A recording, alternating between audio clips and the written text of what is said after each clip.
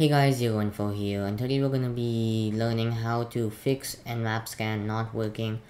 Because there are some issues with some domain scans and them not working because they go at the default rate, which is way too quicker than it can actually take.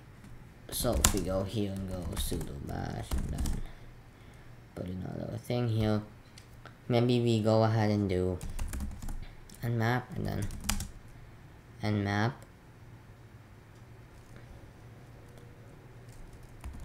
scan me.nmap.org, and then you try to go ahead and start it,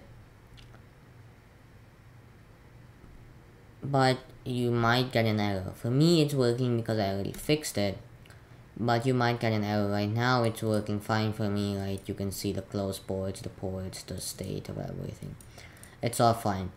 But if it's not working and it says for you retransmission cap hit, this is what you have to do. Just put nmap scan me.nmap.org,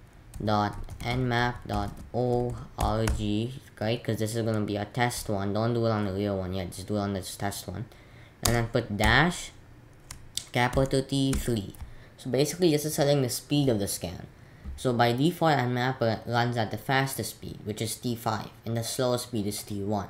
Still gonna go right around the middle in T3. You can try T4 too if it's like if you're scanning all the ports or something like that.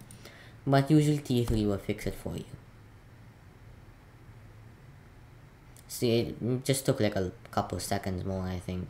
Actually it took less time, but I think that's because I already set it to automatically use this, and sometimes it works for me, and sometimes it just goes T5 and works. Sometimes it says retransmission cap hit, I don't know why.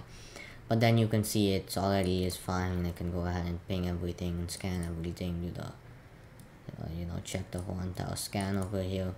So yeah, quick video how to fix Nmap retransmission cap hit fix. So yeah, please like and subscribe. I'll see you in the next video. Bye.